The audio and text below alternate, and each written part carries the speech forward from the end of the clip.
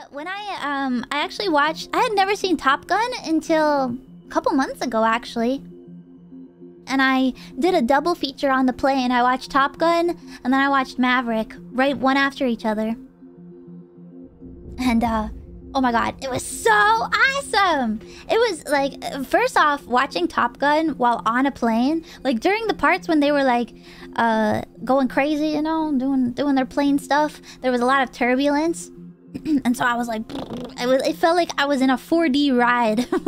Did you cry? I did actually cry during the first one. And then it was really funny because I was watching it on a plane, right? And I look over to my left.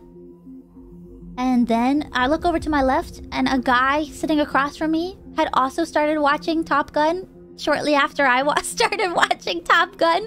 And then I got up and go to the bathroom. And when I was walking back, and the guy behind me was watching Top Gun. So I started a movement.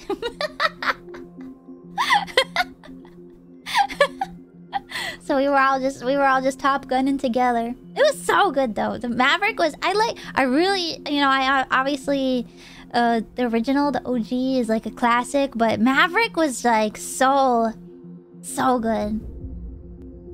So good. The whole plane was crying. Goose. Wait.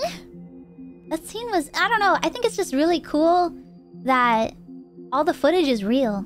You know, like it's all actually taken from the plane. It's just, it's so cool. It's so good. It's crazy how good it is. I know.